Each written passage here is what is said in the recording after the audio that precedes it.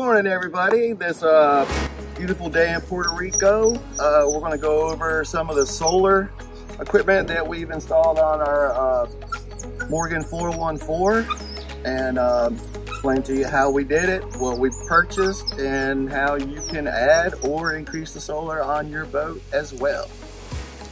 So we're going to start on the top sides, go over our panels, the selections that we made. So on top of our hardtop, we bought New Power solar panels. They're 200 watts a piece. There's one on each side for 400 watts of solar. And the two panels together cost us about $380 some. We installed a tower with dinghy davits. It's tower in a box. And we put one on both of our boats. I love them. But by having the tower, we were able to install 3 solar panels across the top of it. They're 100 watts a piece, and they're Renogy. We got them through Amazon. They basically are about $1 a watt. The one thing that if you have a boat and you already have solar panels, you're going to want to check your panels, because the watts and the amount of watts isn't as important as the voltage. Whatever panels you have, you want to match the voltage as closely as you can. If you put a panel, if you have panels that have 54 volts and you add a panel that has 17 volts, your charge controller is going to start reading funny. So match your panels if you already have them. And if you don't, buy panels that are similar. Okay, so we're going to talk about the wiring for just a second. Solar panels come pre-wired, so you can buy these connectors. I'll show them to you. We're going to have some in the package. Basically, you're going to bring the hot wires from the panels in, pigtail them to each other, and then run your electrical line, which is only positive and negative, to your charge controller. Very, very simple. Connectors come with double O-rings, and they are waterproof, but you know, we keep everything tucked in underneath. So that pretty much covers the actual panels that are outside. So once again, we have 2 200 watt panels on top of the hardtop, 3 panels on the back of the boat. So this boat has a total of 700 watts of solar. One other cool thing that we found is when you're cruising and you're on anchor, it's kind of hot at night. We found these Milwaukee fans. We have all Milwaukee tools on our boats. And these fans will run 17 hours on a single charge on one and 8 hours on two. These babies really blow. And we'll have the information on the Milwaukee. They're drills, drivers, vacuums, fans. All of them use the same exact charger. So it's easy for us to interchange batteries and keep all of our equipment running top notch. Big, big Milwaukee fans. Okay, so here we are inside the sailboat. We're in the galley area. So what we're going to point out here is that, one, we have a Engel fridge and freezer. We have a secondary Engel freezer that we plug in periodically. Our charging stations are all the way through the boat. We have 12 volts for USBs and 12 volts for bullets. So charging your phones, laptops, tablets, whatever. All of this runs off of our solar system. Our fridge and freezer run off of 12 volt. They're on the solar system. And, okay, so then once we move past the 12 volt plugs, our boat is wired for 110. We also have USB ports on the receptacles. So when we turn the inverter on, when we're not on shore power, and we turn the inverter on, then all of our receptacles, everything on the boat runs 110. Okay, so on this side, behind the dinette is where I put the brains of the boat. So this is our 110 panel.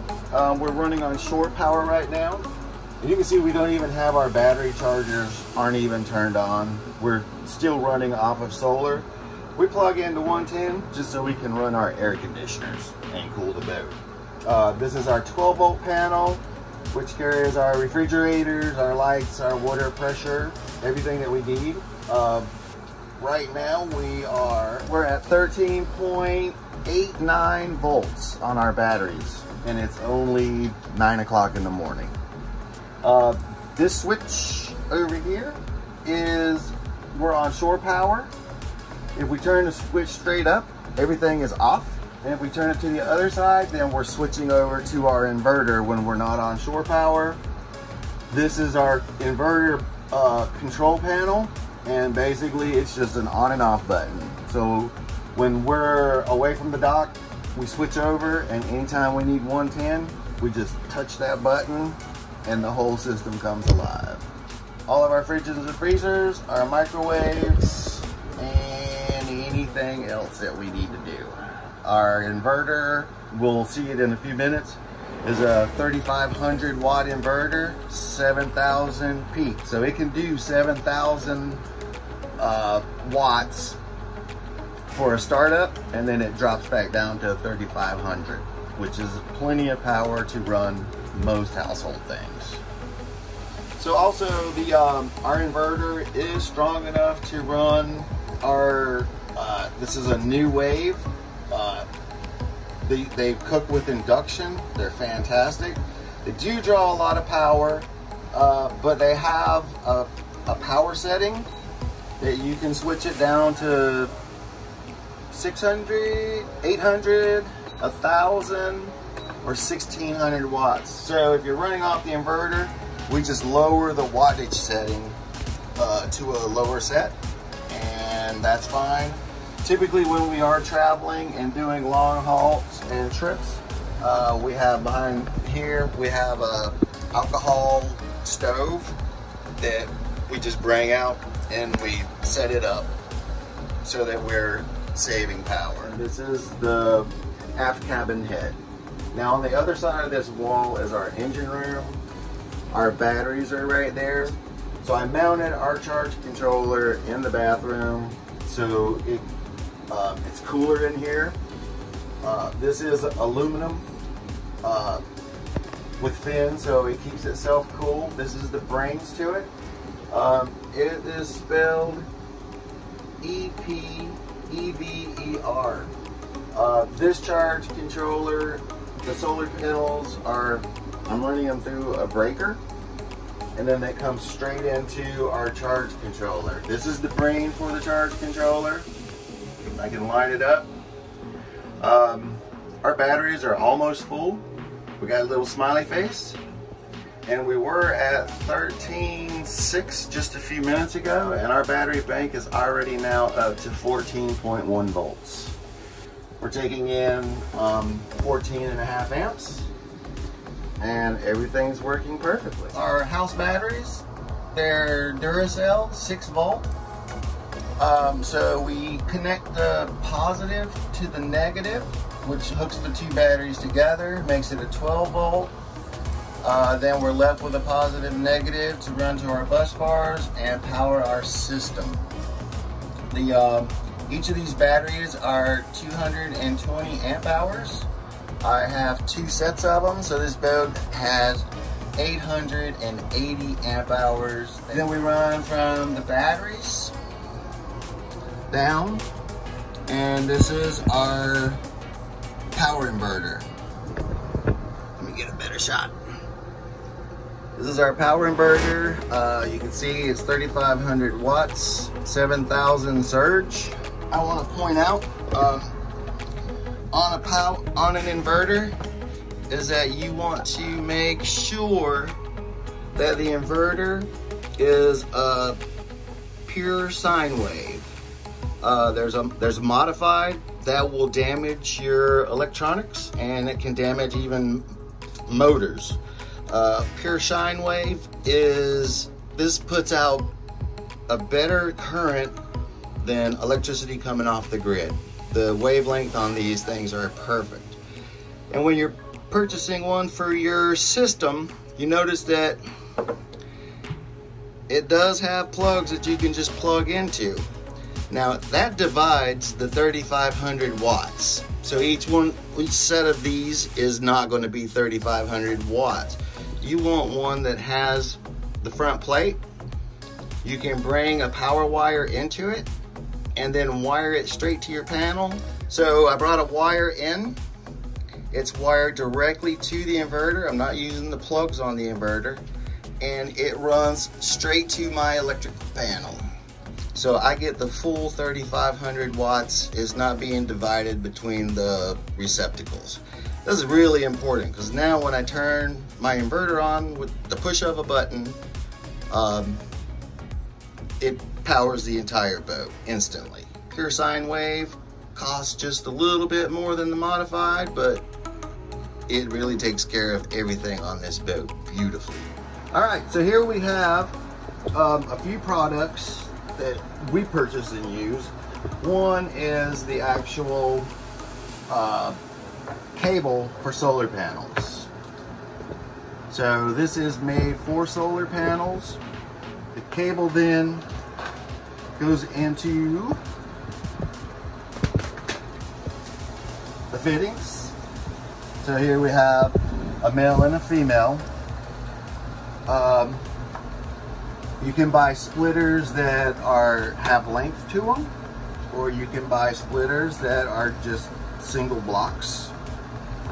And basically it's got fins, it's got a seal. You put them together, they lock, and that is waterproof. It has seals in these caps where the cable is going to go into the fitting. Then you screw it down, the O-rings seal, your cable is good, and it will not come apart. Here's another set. They come color-coded, so you know that you're working on the positive side of your panels and batteries, and the negative side. And with these fittings,